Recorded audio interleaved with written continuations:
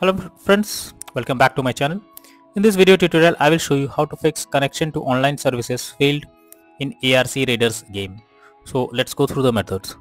So the very first method is to check server status. So you are suggested to check the ARC Raiders game server status. If the server is down, you have to wait for some time and then check if the problem is resolved or not. If not, next method is to check internet connection.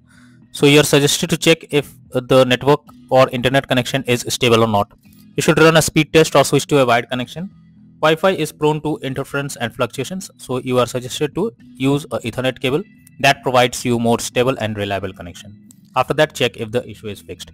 If not, next is to flush DNS. So for that, you have to open the command prompt and after that type the below command and then press enter. So you have to just copy it and then open command prompt in the Windows search, and here you have to paste the command and then check, and after that again copy the next command and paste it in the command prompt and then check if the issue is fixed or not. If not, next is to disable the VPN.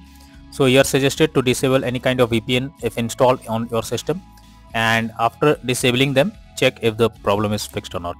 If not, then the final solution is to contact support team. So you are suggested to take help from the Embark Studios customer support, from where you can easily take help whatever issue you are coming across from the support team, and hopefully they will try to resolve it from their end.